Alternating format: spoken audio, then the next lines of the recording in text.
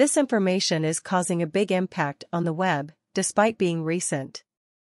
Don't miss any details. Before sharing the news, I want to emphasize how welcome you are here on the channel. Be sure to subscribe and like to receive real-time updates.